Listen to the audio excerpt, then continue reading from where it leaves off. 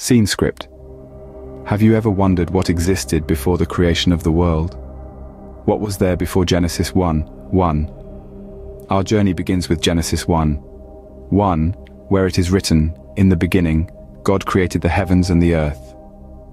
This verse, simple yet profound, has sparked thought-provoking discussions among scholars and theologians for centuries.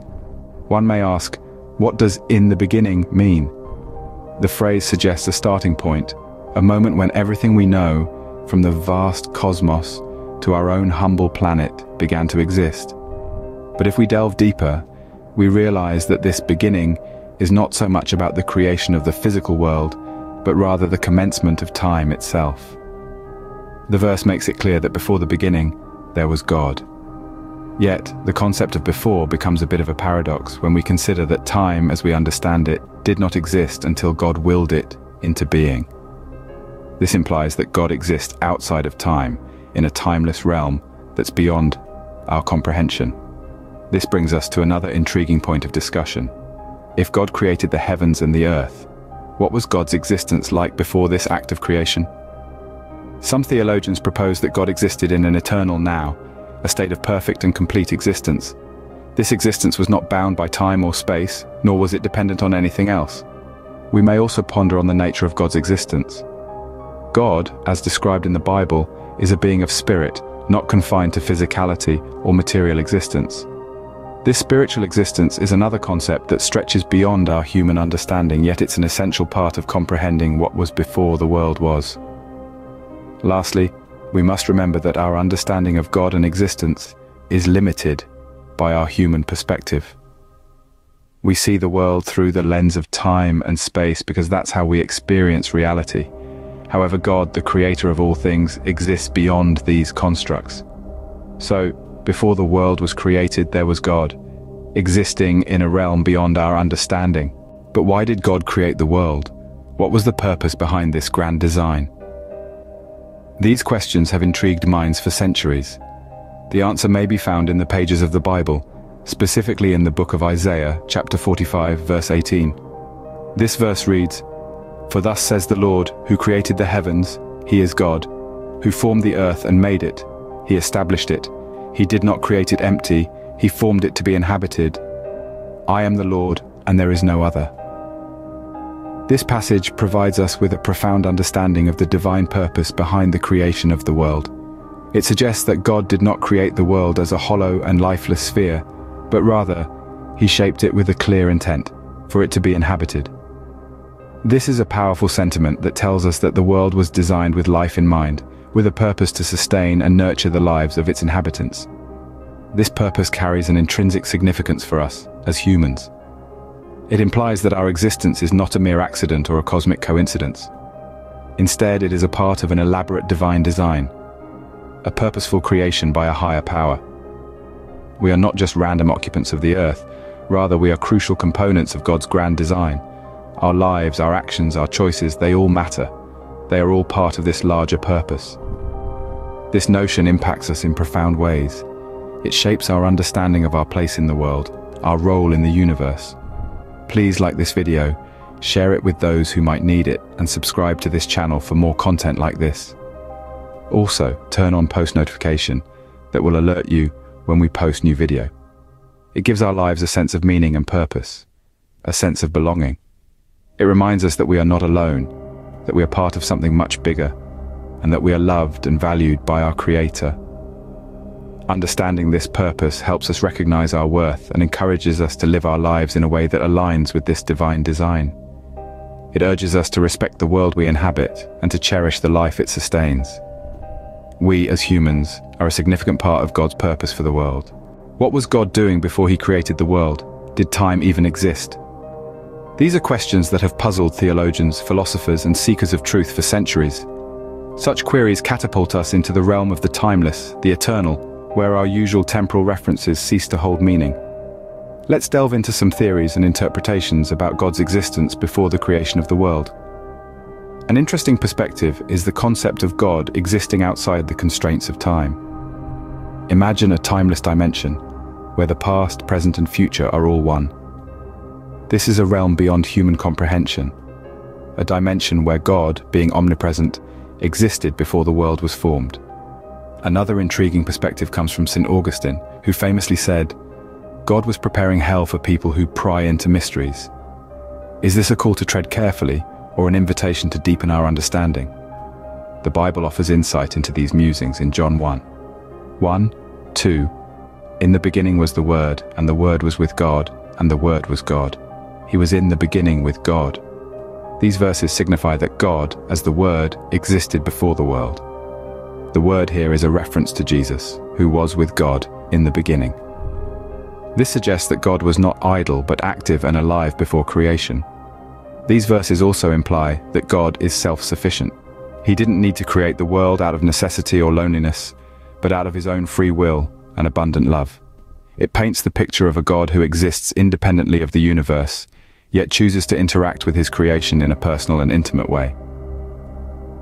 In conclusion, the question of what God was doing before he created the world may remain a mystery, a divine secret that humans may never fully comprehend. Yet we can rest in the assurance that God was, is, and will always be. This timeless truth anchors us as we navigate life's mysteries, reminding us of the eternal, unchanging nature of our Creator. God was, is, and will always be. The creation of the world is not just a historical event, it has a profound impact on us, even today. The narrative of creation, as told in the Bible, is much more than an ancient tale. It shapes our worldview, our understanding of our place in the cosmos, and our relationship with the divine.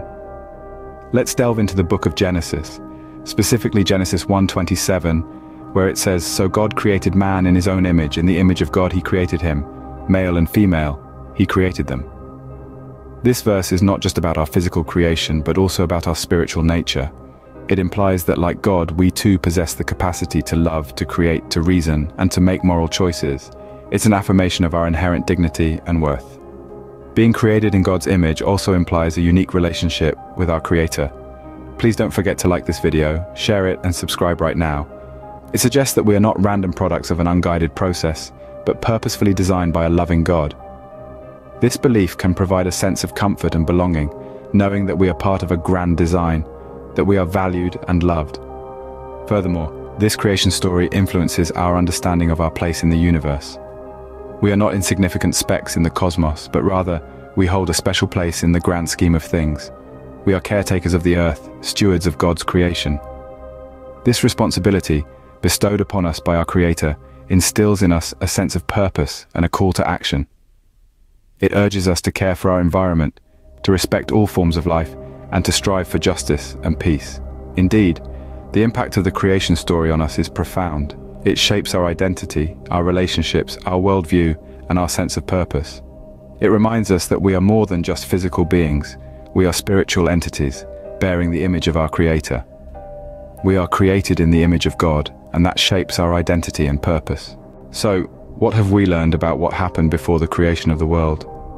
We've journeyed back to the very beginning of beginnings, to a time before time itself, to understand the divine mystery of what transpired before the world as we know it came into existence. We've delved into the purpose of creation, the existence of God before creation, his activities, and the profound impact of creation on us. In the realm of eternity that predates our world, God was. His existence, infinite and unbounded, transcends our human understanding of time and space. God, in his omnipotent glory, was active, living, and full of purpose even before the foundation of the universe. The Bible, in its poetic eloquence, gives us glimpses into this divine reality. We also explored the purpose of creation. God, in his infinite wisdom and boundless love, chose to create a world teeming with life, diversity, and beauty. He brought forth the heavens and the earth, the seas, and all that dwell therein, not as a whimsical act of divine power, but as a deliberate act of love and purpose. We, humans, are the pinnacle of his creation, made in his very image to be stewards of this beautiful world. The impact of creation on us is profound. As God's image bearers, we have a divine mandate to care for the world and its inhabitants. Our existence is not an accident, but a divine purpose woven into the very fabric of creation. This understanding brings a meaning to our lives and guides our interactions with the world around us.